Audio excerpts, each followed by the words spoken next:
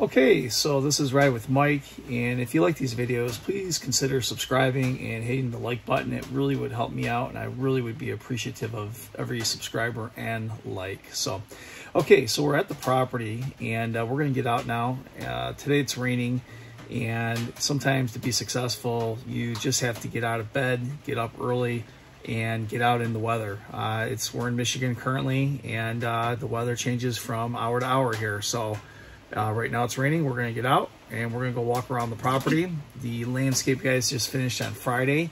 I had briefly driven by the property and it looked okay, but now I'm gonna get out. We're gonna actually walk around and take a look at their work in more detail here.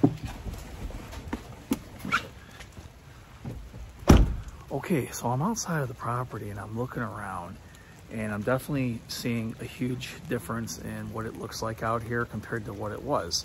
Right behind me there in the corner, there used to be a tree that was there, and they removed that and cut that down.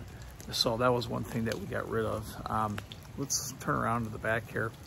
So everything was outgrown, overgrown over here on the right side there. And so what we did was we had everybody, I had the landscape people just nuke everything out. Normally on these properties, I like to just start over with the landscape, especially if it was an older house.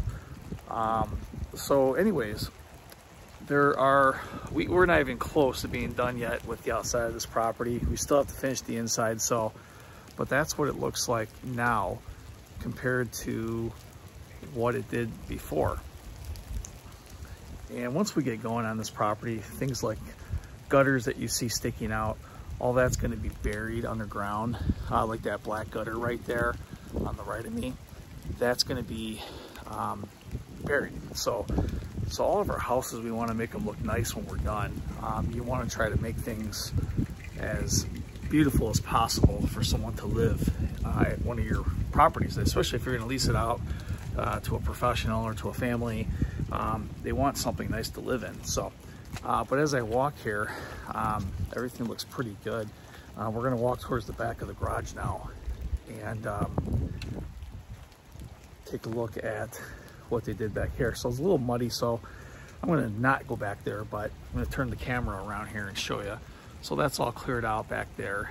So overall, I'm pretty happy with the results of what they did. The driveway, it hasn't been power washed as good as I wanted it to, but it is a lot clearer, as you can see back here. And then we're going to take one more walk by the boulevard here and the sidewalk. And this was very important over here. As you look down the sidewalk, all of that right over there is all nice and clear now, where it used to be a lot of weeds and a lot of junk that was over there. So overall, while you're rehabbing a property, you want to try to keep the outside cleaned up just like this, really nice and neat. And again, that just shows the neighbors and people that live in the area that you care about the house and that you're you're trying to take care of it as much as possible. So but okay, that's about it for now for the short video. And again, thank you, and we'll talk to you again on the next Ride with Mike video. Thank you.